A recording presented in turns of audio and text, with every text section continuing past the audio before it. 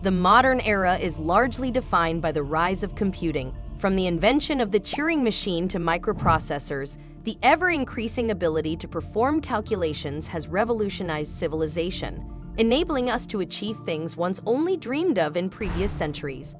As such, we can't help but wonder what could be achieved with a computer the size of a planet. This thought experiment prompts us to imagine what engineers from the year 3000 or even an extraterrestrial civilization might be able to create while adhering to the laws of physics. Computers have become an integral part of our lives, serving as the backbone for communication, finance, education, health, defense, and entertainment. Although we are aware of the advances in this field, it's hard to fathom what this truly means.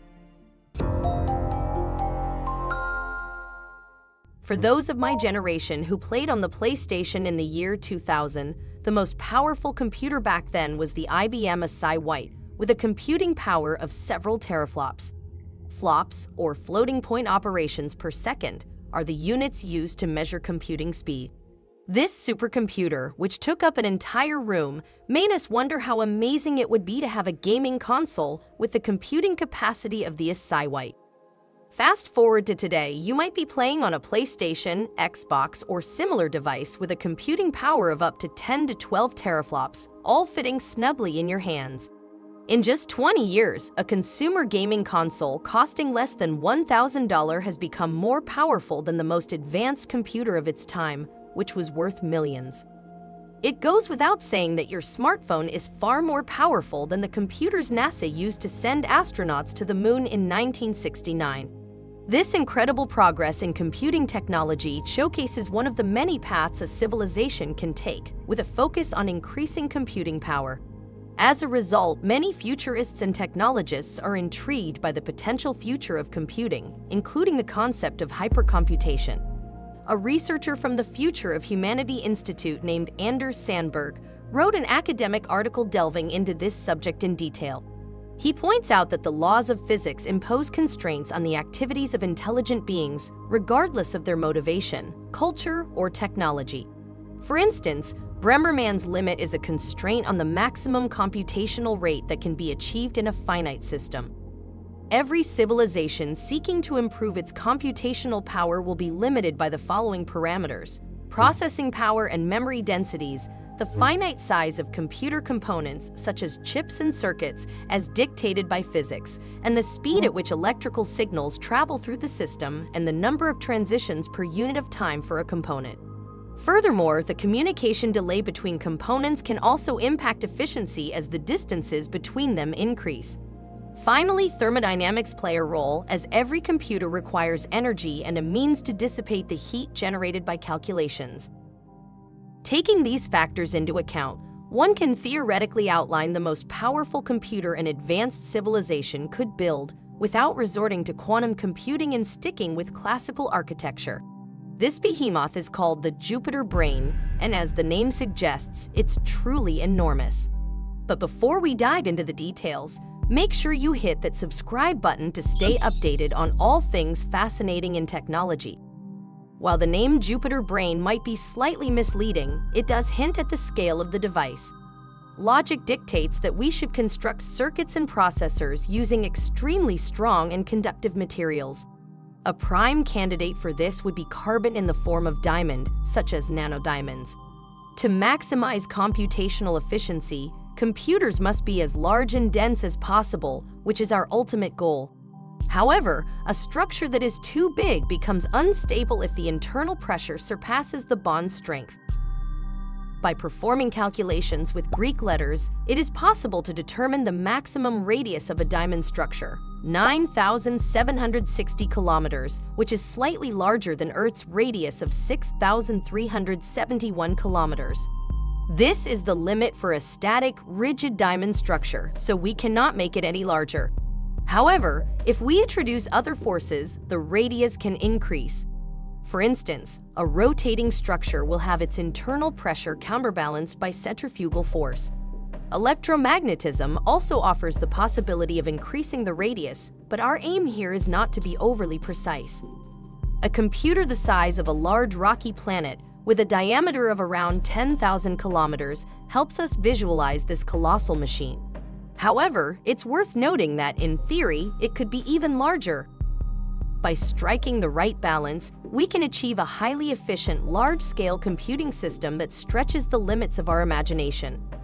To power this massive machine, we need energy. Stars are excellent sources of energy. Just ask life on Earth, but they're inefficient since most of it is wasted in space. Sure, a Dyson sphere could recover quite a bit, but if the goal is to power a computer planet, we could rely on nuclear fusion power plants. They'd be less costly, quicker to implement, and less of a colossal project than a Dyson sphere.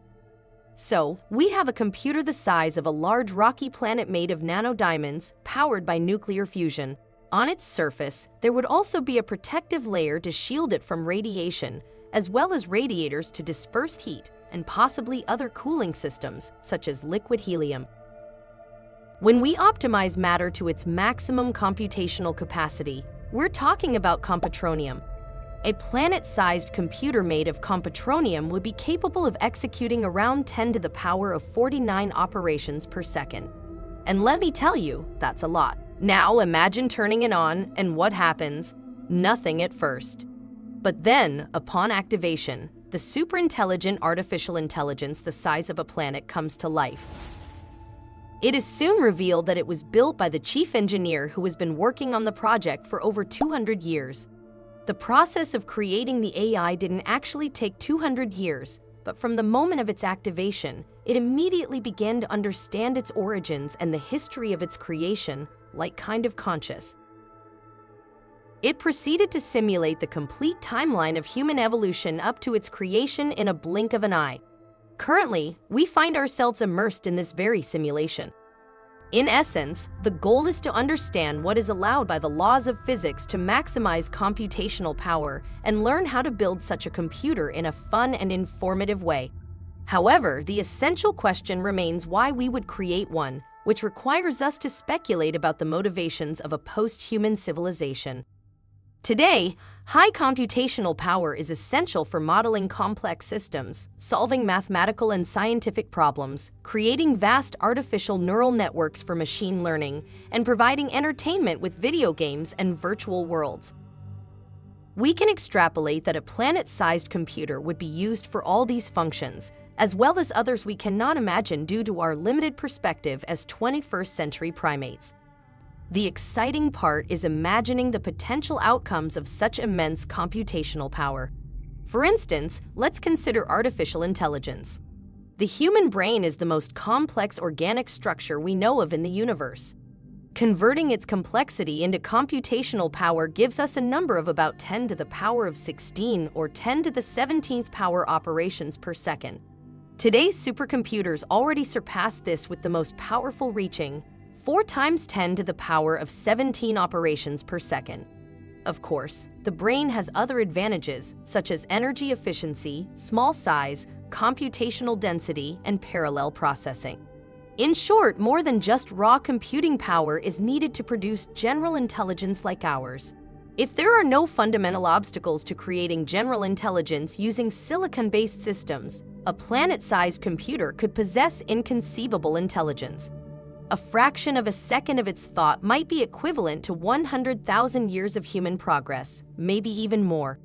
This is purely speculative, but let's bring video games and simulation into the concept of a planet-sized computer to really get our minds racing. Swedish philosopher Nick Bostrom wrote a now-famous article on the simulation hypothesis titled, "Are We Living in a Computer Simulation?"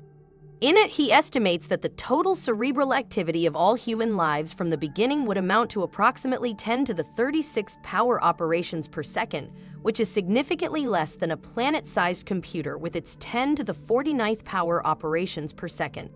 Such a computer would theoretically be capable of simulating the consciousness of every person who has ever lived, using less than 1/millionth of its computing power for just a second. I also made a video about it, by the way. I'll add it just right here and in the description below. Imagine how trivial it would be to simulate the entirety of human history, and why stop at just one version? With energy costs being negligible, billions of parallel simulations could be run without straining the planet-sized computer at all. Nearly every historical variation, alternate timelines, and counterfactual chronologies could be repeated over and over, creating a multiverse of simulations that could also house the digitized consciousness of the beings who created the planet-sized computer in the first place. As a civilization evolves, it may become more advantageous for individuals to exist in digital form rather than biological form. One objection to the simulation hypothesis is that it would require too much computing power for a civilization to achieve, but this is clearly not the case, at least not for those who possess a planet-sized computer or even something smaller, like an asteroid-sized one. The theoretical existence of such an object makes our reality much more likely to be a simulation, unless we're missing some critical parameters or variables that we have yet to discover. In conclusion, the concept of a planet-sized computer raises fascinating possibilities for the future of humanity. Will we one day create such a device, perhaps in the form of a PlayStation 25? Feel free to share your thoughts on the concept in the comments and whether you think it's something humanity will eventually achieve. If you're still here and enjoyed this video, feel free to leave a like and subscribe to not miss the future videos on the channel. And I'll see you in the next one.